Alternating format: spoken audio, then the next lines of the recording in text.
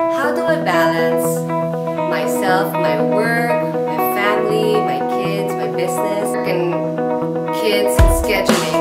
I need to have my own schedule too. So para sa akin, importante yung planning.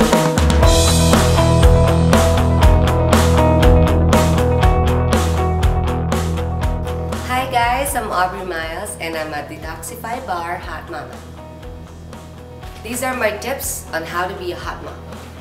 First, clear your mind.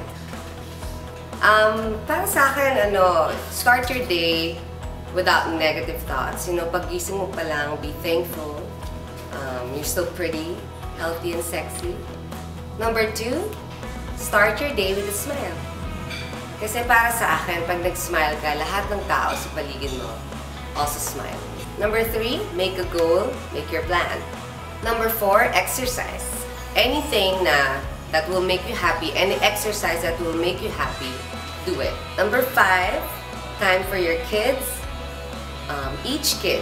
I have 2 kids, so I make sure I have time for each of them. Number 6, time for your partner. Yan ang importante din kasi kung may time ka sa partner mo, and then may time din siya para sa'yo. Number 7, time with your friends or relatives.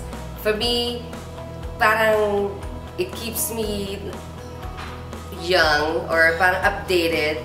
Not old, but I'm just saying, keeps you updated with what's happening outside the world, outside your home. Number 8, work smart. Yes, it's good na mag-work hard ka, but work smarter. Kasi for me, pag masyado kang workaholic at wala kang time, then para saan din yung ginagawa mo, di ba? Number 9, eat smart.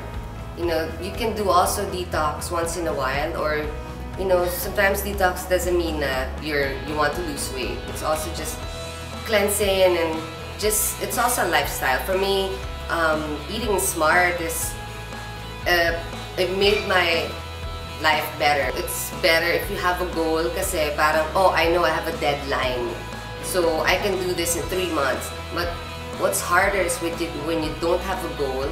It's like you just want to maintain it, which is harder. And for me, parang I'm there and I'm happy na ginawa ko yung, okay, kung wala akong shoot, I'll stay like this. I'll stay healthy. If there's a buffet, you can eat anything but not everything. Yun lagi ang minumoto ko sa mga friends ko. Number 10, time for yourself. Maybe travel or even just getting a massage, a salon will reset my mind.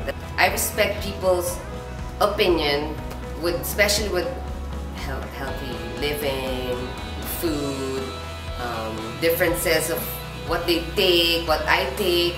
So I don't judge, especially with the healthy people around me. For me, lifting weights, weight training works for me, but for other people it doesn't work, so I respect that.